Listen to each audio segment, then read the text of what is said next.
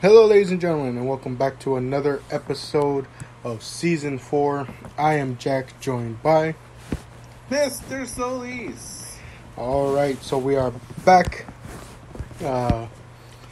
Obviously, next week is Fastlane, so we are covering something different this week. But before we get into that, sir, how have you been since the last time we talked? I've been fine, Jack. Happy October. We were just talking about, we in that thick of the semester for both you and me. It's been busy, but I'm grateful for the good weather and my health.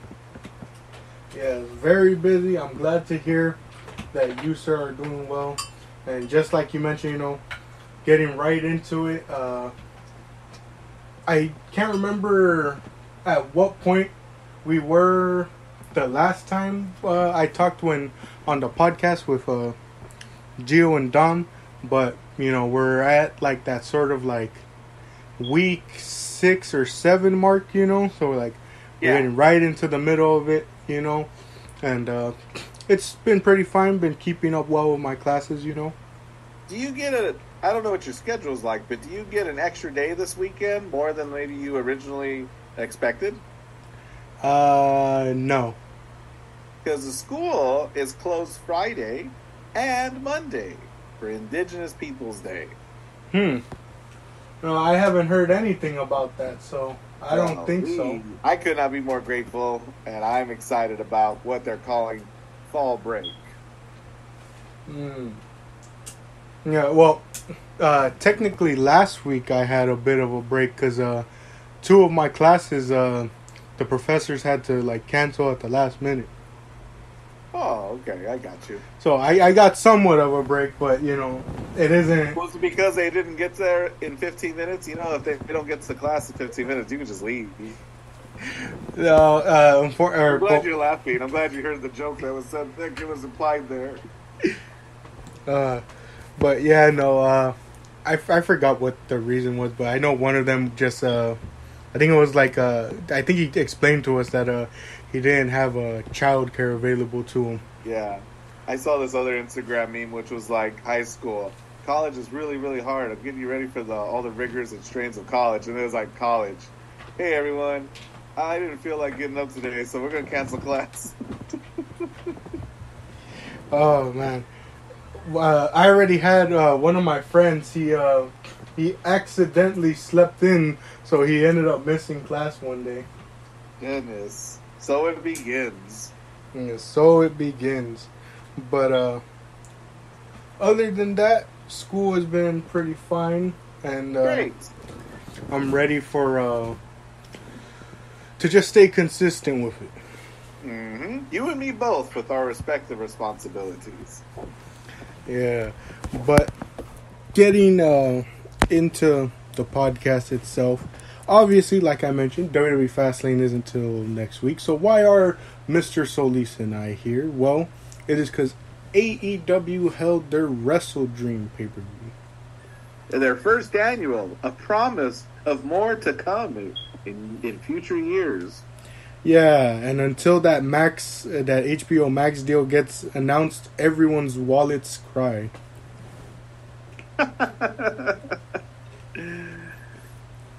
Yeah, but you know what? I celebrate AEW's success. I'm glad they're getting the response they want. I wonder how long it's going to last. You know what I mean? I've been bought in. I'm buying them. How long am I going to buy them? You only got so many dream matches you can put on these cards. You know what I mean? Yeah. And after that, that's when you really have to start relying on, the story building, and how to make matches we've already seen more interesting the next time around, You mean they're going to have to devote more than a week to a story, you say, Jack? What's that? They have to devote more than one match on the card to the women? Jack, there's only so much TV time. You know what I mean? Oh, man. But, yeah. Definitely was excited for a lot of the ones in this one.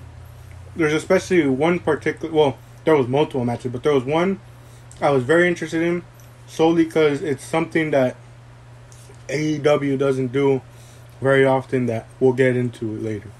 Ooh, can I guess which one it is? Sure. Is it Hangman? It is. Oh my. I can't wait. Did you watch the 0 Hour? I tried to catch some of it, but at the time that it was airing, I wasn't home. We were actually out, so I was like watching on my phone. I caught I think the match I caught the most was Claudio versus Josh Barnett. That was the only one I was... That and Luchasaurus versus Nick Wayne. That was the one that I was the most excited about. It was announced the day before. I was in line at Universal Horror Nights with my nephew when I saw it. I'm like, oh, I didn't even know 0 Hour. I'm grateful I was watching. Yeah. What'd you think of those matches, sir? When it comes to Castagnoli and Barnett, they put on a good show. It's one of those, like, it was all like a tribute to Inoki. The whole night's a tribute to Inoki, so, like, it's catch as catch can. Some people are into it, some people are not. But I'm sure everybody was into the best part of the match, Jon Moxley's commentary. Yeah, Moxley had me dying on commentary. He was so funny to listen to. Yeah, he really was. And a good friend of Barnett, right? So, he was really good. He knows what needs to happen. And he was bigging up both guys, Yeah. Yeah, that was a fun match. Yeah. Moving on to the main card. We opened the night with MJF defending the Ring of Honor tag titles against the Righteous Vincent and Dutch in a handicap match because Adam Cole went and got himself in. I'll say this, quote unquote injured, because we still don't know the if we're getting worked or not. Yeah, we don't. I mean, he's been injured like a lot, so like I'm very quick to believe it, right? Yeah. We saw MJF, somebody in an MJF devil mask beat up Jay White, who was small in stature. Yeah, so I'm especially like weary on. I fully believe he likely did injure himself, but I think maybe they're leading people on in the sense of trying to make him think it's a more severe, longer time out injury than it actually Didn't is. he say his ankle exploded? I think that was his wording. Yeah. I don't know. Who knows? But yeah, so MJF's here defending the Ring of Honor tag titles in a handicap match. It's been like a short sort of build, as we've come to expect, but, the Righteous, used their time best to, like, kind of set a story with MJF, despite, there not really being a story, like, put in place. Like, everyone kind of looked at this as, like, filler in a sense, especially with Adam Cole going down with injury. But, they utilized their time best to get people interested with, like, their vignettes where, they're calling Adam Cole the liar, and, they're really trying to get MJF to realize that, Jack, my heart sank at the realization that MJF was going to beat this tag team. You know what I mean? Like, the writing was on the wall. It gets worse as the match progresses, but, like, you think he's going to keep these titles until Adam Cole reveals, he's healthy or he's lying, right?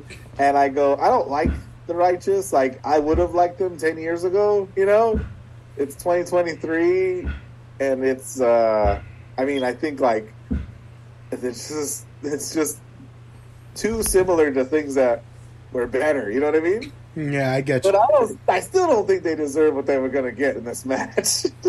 Yeah, I saw a lot of people feel the same way.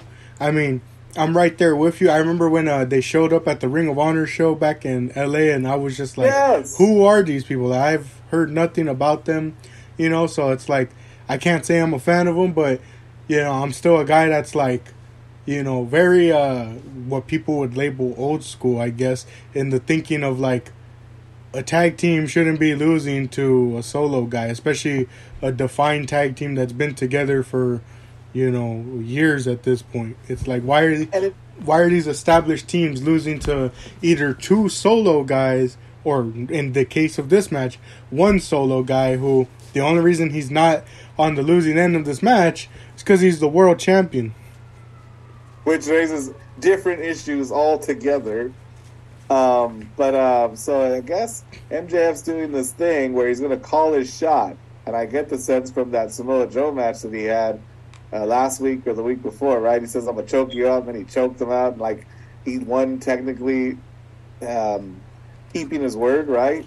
Yeah. Comes out, he calls his shot. He says he's going to body slam Dutch, a giant man, and he's going to shove Vincent's face and his braids up Dutch's, backside. And the crowd, I tell you what, the crowd are having themselves a good old time. That's exactly what they wanted to see. That's exactly what they were waiting for. This match, Jack, had a very clear story.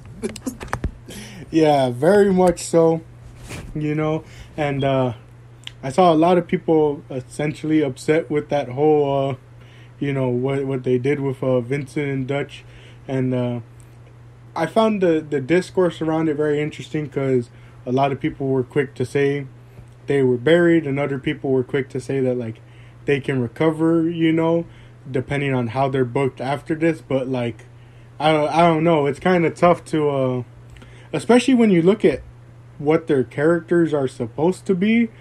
Yeah. And especially, like, the whole intimidation factor behind their sort of, like, cult vibe. It's kind of hard to take that a bit more seriously when you just saw, a guy getting his head shoved up the other guy's what.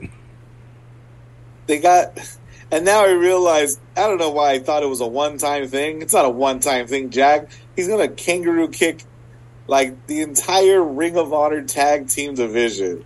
You know how they say that Cody Rhodes was a big Triple H fan, like, secretly?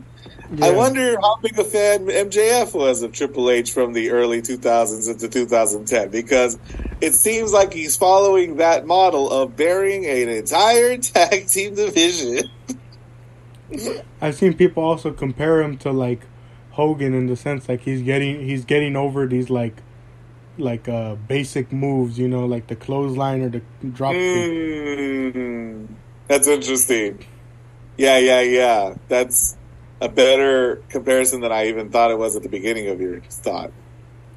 Oh, man. But, MJF retains the titles here. And keeps his word. Body slams Dutch, does the butt thing, and even threw in a kangaroo kick to the crowd's delight. Maddening. Maddening. But it gets the crowd, to start off the show hot. And they move right into a match that will keep the crowd on their feet, as we got Eddie Kingston facing off against Katsuyori Shibata for Eddie's Ring of Honor World Championship and his New Japan Strong Championship. I love that commentary made the distinction that this is not for Shibata's pure championship, because that would necessitate an entirely different set of rules that they were not abiding by. And Eddie was already like 4 rope breaks into the match, and they were like, yeah, good thing this wasn't for the pure championship. He'd be in real trouble. Yeah, definitely. And it's interesting to see how this match came to be, especially because the rumors were it was originally going to be Moxley in Eddie's place. Interesting. And, obviously now Moxley's better from the injury scare that he had in his match against Rey Fenix. But, I hope people don't think this is a bit mean of me to say, but, as much as I love Moxley, I'm a bit more glad that this is the match we got. Absolutely. I'm happy for myself, for you, and for Eddie Kingston. Who's like, I think having like the run of his life. Yeah. Been having a lot of fun wrestling different guys, doing different things, and getting to see him wrestle Shibata was definitely a fun one. How about the commentary line that he himself, Eddie, is an All Japan guy. So to have this guy who champions All Japan in the King's Road, right, against New Japan's like what do they call it? Like a pillar, right? It's something special. Oh, and then goodness, it's my favorite kind of match, right? The like chop until your chest is pink, and Shibata's like, keep going. You guys, that all you got? You know? Oh, I love the promo, Jack, where he's using Siri to translate for himself. Yeah. Oh man, but yeah, this match was great. As always, stiff, you know. And yeah, I'm really glad that AEW has been using Shibata a lot, both in Ring of Honor and in AEW. You know, especially because it's very clear that when it comes to the Shibata situation in New Japan, they very much treat him like how WWE were very cautious with Daniel Bryan? Yeah, with Daniel Bryan, you know, how they just didn't want to, you know, clear him. And when he was cleared, like, they were kind of very cautious with how they used him. And it's like, you very much saw the same thing with New Japan, where they were like, we'll bring you back and let you wrestle, but we ain't letting you go, like, all out. And then now listen, it's like in AEW. Here's Ren Narita, right? Meanwhile, Eddie Kingston go, suplexing him. Yeah, so it is cool to see him being used in AEW to, you know, a fuller extent, you know, and it's cool to see that, you know, he's changed up his style a bit to where he can still do that stuff, but, you know, does it less to preserve his health, you know? Yeah. Less is more for the long run, for sure, right? Yeah. And give the guy a break. His brain was taken out of his head. That's a long-standing urban myth that Dave, what's his name, believed like wholeheartedly. Yeah. Oh man, but Eddie retains in a good match. Great match with him and Shibata. And I love that, like, you know, because the two have such similar styles. What did it take to beat Shibata? A big old power bomb, right? Yeah. Big grapple move. Yeah. So, real good match there. Excited to see more of Eddie's world title run, you know, especially because we've been clamoring for it for, you know, a while, especially on that Ring of Honor show. All of us were ready to see him win it there. Yes. And he's going to defend the strong Openweight Championship. I don't know if it's next, but he's going to defend it in Las Vegas at the end of October against Henare. That should be a good one. Absolutely. I think picking up and closing the loop on their sort of ongoing feud during the G1. That should be good. But after that match, I believe was it the women's match or the tag title? Not the tag title match, but the four-way tag match. According to the Bleacher Report, I suspect it was Chris Statlander versus Julia Hart for Chris Statlander's TBS Championship. All right, that's what I remember. So, yeah, this one, I was very interested to see how this one played out, especially because I saw a lot online that a lot of people were, you know, talking up how Julia Hart has really improved, you know, like in-ring wise, and a lot of people were very impressed with the vignettes that they were doing for her and like the package they were doing for her. And then obviously Chris Statlander has been, you know, a good TBS champion, been having some great matches. So a lot of people were excited for this one. I am going to be an equal opportunity critic when it comes to Julia Hart's presentation. As I said with The Righteous, it's funny and it's awkward and it's like, you know, I think we've seen a lot of it very recently. Spooky nonsense, you know? Yeah. And on top of that, Jack, I wonder if you had the same feeling I did. Watching her have this match, watching her come up with Brody King and no one else, I was like, I don't know if the other guys are hurt, but this has a lot of like Alexa Bliss vibes where it's like, I like this because of the Fiend, and I can't help but notice he's gone. Yeah, I don't know too much about what's happening with the other House of Black members, but I know a lot of people like the pairing of Brody King and Julia Hart. I mean, I like Brody King, so I do too. I wish we saw a lot more of them, which is going to be a point I'll expand upon with the Hangman match. But, I can understand that thinking, too, when it comes to Julia Hart, where it's like, it's kind of tough at this point in wrestling because it's like almost everything's been done. It's kind of tough to put a unique spin on things. But also, people have found their ways, Yeah. And I'll tell you what. I was quite impressed with this match. How about you? I was too. I've really been enjoying Chris Statlander's run with this TBS championship. I will say, and it's likely due to the way Tony Khan books his women's division, I was a bit confused that people thinking that she potentially could have lost the title here. Like, maybe I could see why, but like a part of me was like, I don't know, nothing in this feud has shown me that, like, Statlander was losing, like, I get Julia's built up a lot of momentum heading into this match, but... Momentum, Jack. It's a 28-match win streak. I don't know who she's been beating, but 28 matches, Jack. Yeah, so I can understand maybe that like, the momentum is there, but, I don't know. To me, like, it just didn't seem like it. Like there was no doubt in my mind that Statlander was winning this match. Got it. I did think the point in the match where she slapped the mist out of her mouth. I thought that was pretty funny. That was pretty good. Yeah, glad commentary called it out. Unless you saw the dribbles of it on the floor, I think one might have missed it. Hit the spot. But overall, I thought it was a good match. I agree.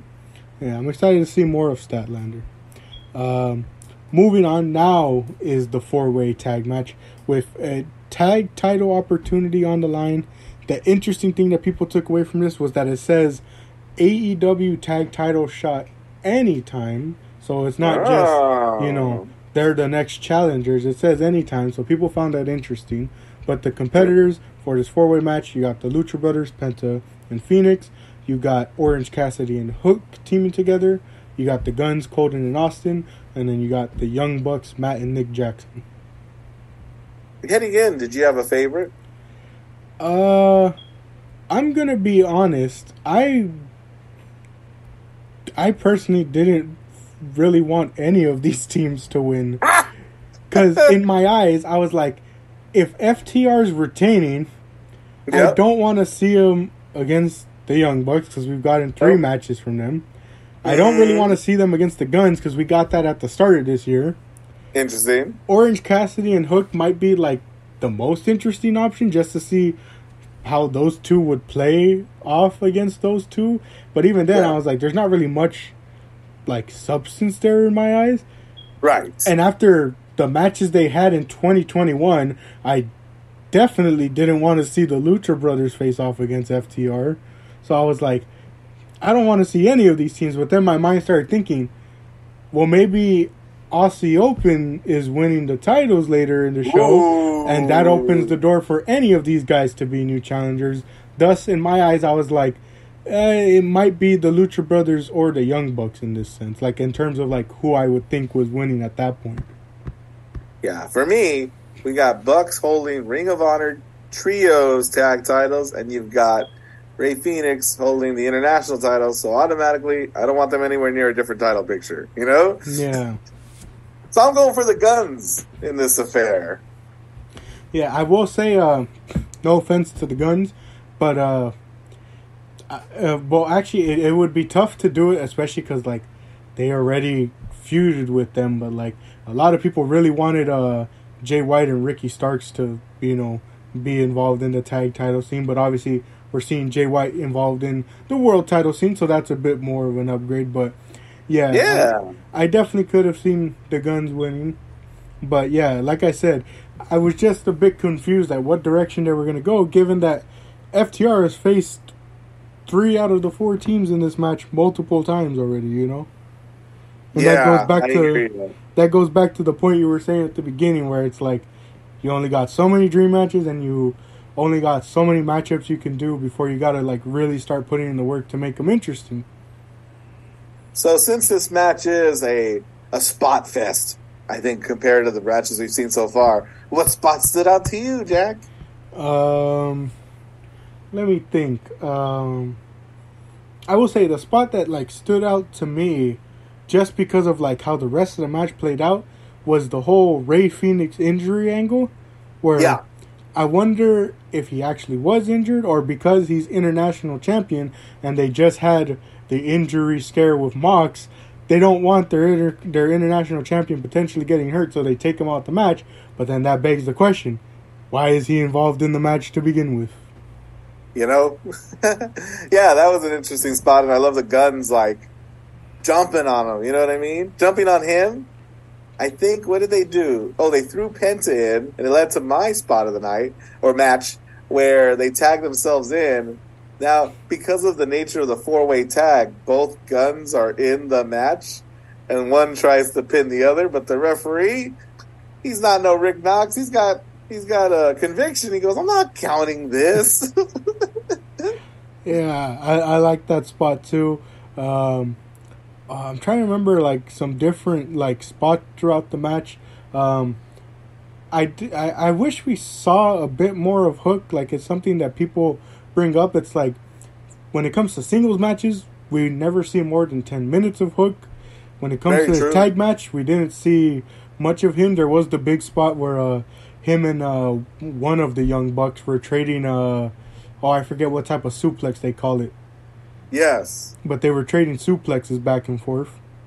I didn't need that, Jack. Like, I got this real sense that Matt Jackson's like, hey, and let's, like, I don't know, man. I didn't. Matt Jackson's really going out of his way to show I could do that stuff too, and you're like, ew, this has got try hard, like, all over it. Yeah. I can't remember too many spots after that, but yeah, to me, it wasn't the highlight of the night in my sense, you know. It was fairly good, but the Young Bucks come out on top, ready for a fourth match with FTR. Yep. Yeah, and it's very interesting to see how this one goes. A lot of people think it's going to happen at Full Gear since it's in Los Angeles. The Young Bucks are from this area and all that. The Young Bucks are from this area, yet I'm pretty sure Inglewood is like a drive away from Rancho Cucamonga. Yeah, it's true. But people look at it as, oh, well, it's their home state at the very least. Yeah. But could be interesting, but I really don't know where it all goes. And personally speaking, I know people have different opinions, but personally speaking, I'm not really too interested in that fourth match or a potential Young Bucks tag title reign, especially not when they have the 6-man titles where they could just do whatever they're gonna do with the tag titles there with the 6-man belts. I read, maybe, I don't know if you said it, I don't know if I heard somebody else say it, but like they made this clear distinction between FTR and the Young Bucks, and they said FTR have tag matches, they tag, and they're like, you know what I mean, like they're having a tag match. Young Bucks just are going to do all the things that they were always going to do. And I don't know, there's something about Young Bucks, like, they're not cutting promos, they're not, I don't know, there's no, I mean, the motivation's the title, they're just,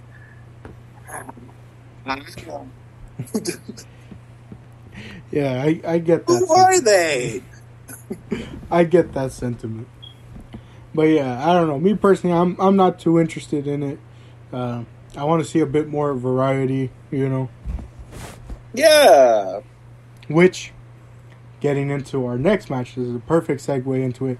We have, in his hometown of Seattle, Swerve Strickland facing off against Hangman Adam Page.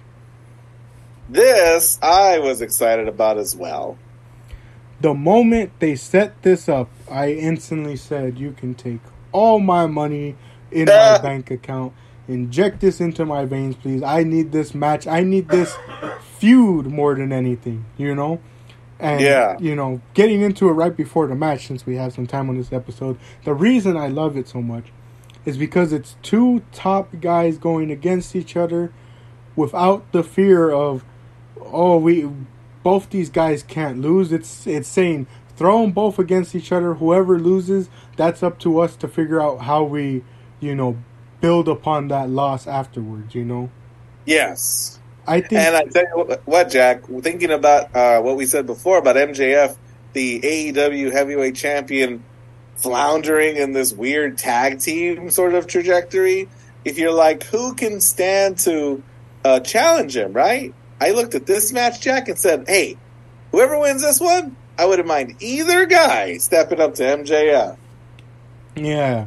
And, you know, I feel the same way where it's like, to me, you know, especially like looking at the work at the beginning of the year, how much Moxley did to get people invested in Hangman again, to rebuild him, you know, I was looking at it like, you know, maybe later on in the feud, because it was still a bit too early into MJF's feud, like towards like this summertime or like now in the fall time, you know, Hangman could truly be a great foil to MJF's reign right now. You know, like he can really be a good sort of contrast of like, this is AEW's pure baby face, you know, that the fans truly love. They get behind him, you know, to go against heel MJF. Now, obviously, that's a bit tougher now with MJF being like a tweener where he's like babyface with Adam Cole, but heel against everyone else, you know. But, like, I thought that would be an interesting contrast. And now, with him leaning towards that babyface side, we can now see him go up against a certified heel in Swerve Strickland, you know. Hey, it's interesting you bring up that heel-face dynamic because we are in Seattle, Washington. Everybody in the building wants us to chant for Swerve, the heel, and they let him know that they want nothing to do with Hangman, the guy who's trying to beat their hometown guy. Yeah, and I love how Hangman instantly, like, he recognized it and switched it up and started playing into a lot of the heel antics, you know? And commentary picked up on that and said that it's going to be to his detriment that he responds to the audience, that he's so preoccupied with the audience. Yeah, definitely. You know, and what resulted to me was an absolutely phenomenal match of the year contender, even in my opinion. I really enjoyed this match. Dang, I thoroughly enjoyed it. And there was definitely a moment in the match where it went from, hey, this is a pretty good match, to, oh, this is a really good match. Yeah, I really enjoyed it. You know, Hangman got his usual spots in, like the moonsault and like the moonsault off the top rope to the floor. You know, yep. I will say the one great spot that, like, you know, it's really tough for Swerve to like do it at times and make it look effective when he does the stomp, because I think to like moments like when they won the tag titles, when him and Keith Lee won the tag titles last year, and like you go back and watch it, and like it's part of the camera work's fault too, but like you see him hit that stomp on Ricky, and he clearly does it, like he clearly splits his legs and stomps the ground next to Ricky's head. But on this one, when he does it to Hangman, who's like laying on the ring apron after he was working his arm, when he does it there, it really looks brutal, you know. And freaking Prince Nana, as soon as he does it, you just like the camera. I'm glad the camera didn't choose to like focus on him. You just see him in the background start hitting the dance after Swerve hits the foot stomp, and I thought it was hilarious that like you don't fully see him, but you just see a glimpse of him in the background just hitting the dance. That's funny. There's a story throughout the match that Hangman was targeting Swerve's hand. And to what you said about the camera angle, right? There's one angle that knocks like a quarter of a star off for me, where Hangman's like pounding on his hand. But he's not pounding on his hand. He's pounding on the mat next to his hand. And I'm like, bro. And I'm like, why also isn't he just pounding on his hand? Like, yeah. That's a weird choice, but like, I hear you. I mean, foot stomps, I think, like, are real hit and miss. Pun all the way intended. But the foot stomp that made me go, oh, this needs to be on a list? This match needs to be on a list? Is the foot stomp after the arm break. That arm break, Jack, I don't know how they make that sound. That, like, you know, that, like, he's going to break his arm. Penta used to do it, right? Yeah. That snap. I don't know how they make that snap sound. The one that got the doctors looking at him. Yeah. And we're like, oh, this was bad. And Swerve's like, we're not done. Stomp on the apron. That was incredible. Yeah, I really love that spot. I love the way that they were doing the stuff like on the steps, and then Hangman hits the dead eye on the steps. That was real great. And then he for watching his matches, he doesn't do it as often anymore. But I was very pleasantly surprised with the JML driver being the finish to this match. Yeah, it's coupled with the crown spot, right? Like, yeah. Prince Nana, who I didn't know a lot about, but now I'm all about. He's such a great, he's just so great at that role, Yeah. But he does the oldest. No, he's like getting thrown out. Oh, because he put his foot on the rope. Yeah. Hangman could have won. Prince Nana's an incredible, corner man. He's going to get thrown out. Ref's distracted. Boom. Hangman eats a bunch of jewels off of that crown. But it's not that puts him away. It's that move. Yeah. I thought that was great. Swerve also sells the buckshot very well, and, that's another thing. They gave these guys like promo time and like a build up, even if it wasn't a lot. They gave them a lot. And Swerve, I really loved a lot of what he was saying in that contract signing. Like, I really liked the line, "What's a kill shot to a buckshot?" And I don't know why the crowd didn't react as well when Hangman was literally talking about. He was talking about there was this cloud over my head. And Swerve tells him, "I hope you know it rains a lot in Seattle." Dang. So I was like, the crowd barely reacted to it. I was like, that is, and Swerve, this is how good he poetry. Is. Yeah, this is how good Swerve is at promos. He knew that was a promo ending line because he didn't say a word after that. That was to close the promo. Just, it rains a lot in Seattle, so you better be ready. And like, the crowd barely reacted and caught it. I was like, that was such a perfect line. So we've seen, Jack, you and me, we've seen lots of guys complain, make it their character motivation that they're not getting a shot, they're not getting their chance, right? But I loved Swerve's approach to demand not just a shot or a chance, but the shot and chance that Hangman got and that he seemingly didn't want, right, or deserve. He's just outright said that.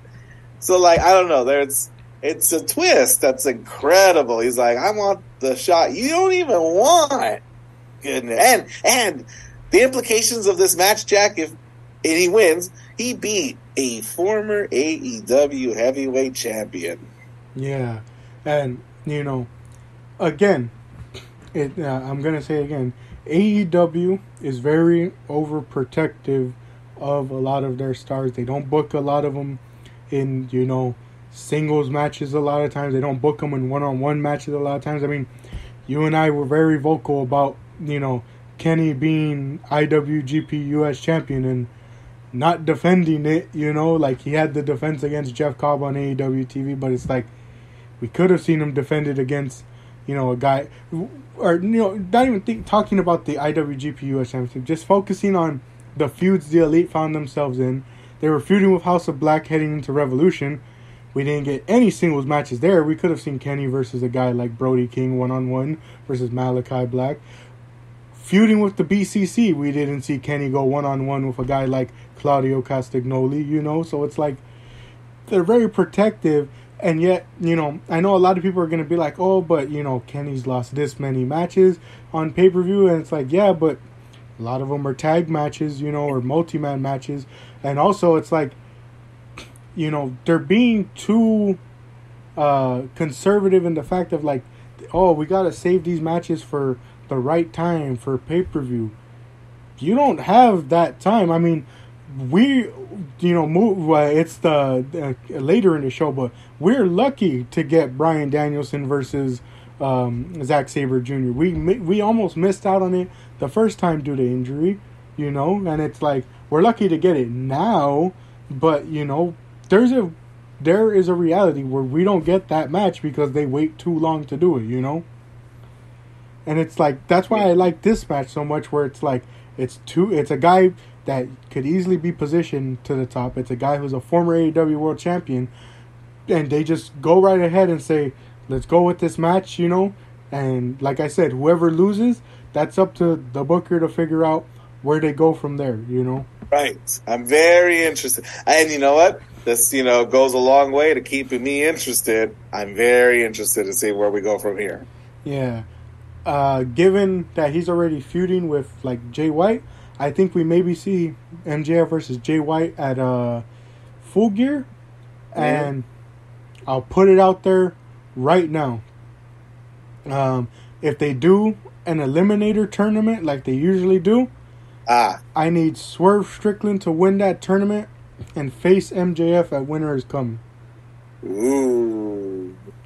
I think, like I said, I think that could be not only an interesting matchup, but, it can really see interesting dynamic with, how is MJF going to play the babyface role, because I don't think Swerve's going to be playing any babyface role, Yeah. That guy's unless you're in Seattle, that guy's a certified heel everywhere. Goodness. How much time we got left in this episode? We have 3 minutes and 50 seconds. And 5 matches left to talk about. Yeah. So, we'll close out on this episode saying thank you for joining for this one. Tune into part 2 where we cover the rest of the 5 matches that include Ricky Starks versus Wheeler Yuta, Bryan Danielson versus Zack Sabre Jr., the Don Callis family versus Chris Jericho, Kenny Omega, and Kota Ibushi, FTR versus Aussie Open for the AEW tag titles, and the main event being Christian Cage versus Darby Allin, 2 out of 3 falls for the TNT Championship.